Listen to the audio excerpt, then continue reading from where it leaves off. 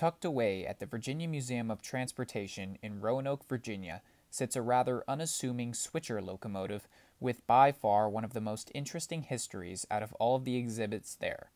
This locomotive is none other than Virginia Central Railway No. 3, and might as well be a designated war hero with its role in allowing the Allies to come out victorious in World War II. The story begins in August of 1942 when the H.K. Porter Company of Pittsburgh, Pennsylvania turned out a pair of 50-ton center-cab diesel-electric locomotives, serial numbers 7395 and 7396 for the Bethlehem Steel Company of Bethlehem, Pennsylvania. Classified by Porter as DE-50s, these two locomotives were not to be used at any of the steel giant's current manufacturing mills, rather a planned mill located on the Weymouth Back River in Hingham, Massachusetts. The purpose of this mill?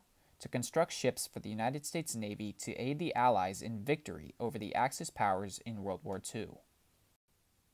With the new Bethlehem Hingham shipyard being completed in record time by 1942, an order was placed with Porter for these two locomotives, both of which arrived on the property in August of that year. For the next 3.5 years, these two locomotives would deliver supplies to the shipyard as well as switch industries and make sure the operation was efficient and safe. With the war finally coming to a close in 1945, the Bethlehem Hingham shipyard completed its last ship and was quietly decommissioned not long after. At the end of the day, 227 ships were completed, which was more than any other shipyard in the nation. It is undeniable that without these two locomotives, the shipyard would never have been this successful, and the Navy not as powerful. After the locomotive's tenure at the shipyard ended, both wound up on other nearby military installations, with 7395 becoming U.S. Navy No. 65-00457 and 7396 becoming U.S. Navy No. 65-00458. What happened to 7396 after its service in the Navy is unknown, but 7395 would experience new life on a small short line in Virginia known as the Virginia Central.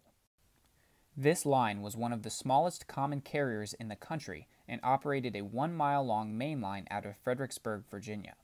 Unfortunately, this line went under soon after 7395's purchase, but the engine would luckily be donated in 1984 and sent to its current home in Roanoke, where it remains today. Nowadays, 7395 sits on one of the many display tracks overshadowed by the likes of Norfolk and Western 1218 and Norfolk and Western 1776. However, it should be noted the impact this small switcher engine has had on the history of not only the state of Virginia, but also the United States. Who knows? Without this engine and its sister trundling around Hingham, Massachusetts during the worst days of World War II, would the Navy have been powerful enough to successfully take Normandy? How about the Battle of the Philippine Sea? Makes you think just how many pieces there were in the machine that ultimately allowed the United States and the Allies to grasp victory from the clutches of the Axis powers.